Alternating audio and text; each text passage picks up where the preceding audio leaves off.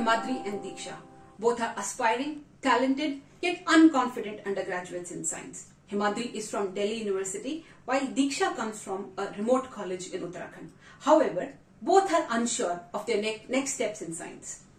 This is not just their story, but 2 out of 3 girls that study science and engineering at university do not end up in the workforce.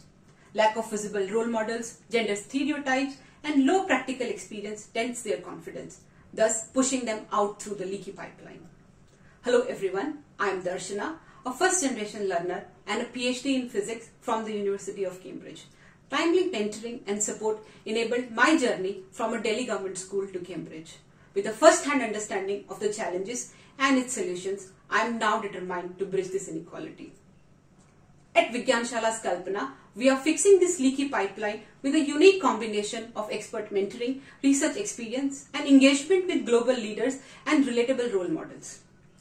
Through our program, our girls achieve career and vision clarity, make an individual development plan, gain advanced research skills, and build networking and communication skills. This provides them a competitive edge for securing scientific jobs and admissions at leading global and national universities, thus breaking barriers in science. Himadri is now an aspiring material scientist with an internship at IIT Gandhinagar and an admission to a prestigious Erasmus Mundus program. Diksha, an aspiring ecologist, is working with mentors from Leeds University to map moth biodiversity in her hometown of Pithoragarh and is going to join as an intern with our partners at Ground Up Asia.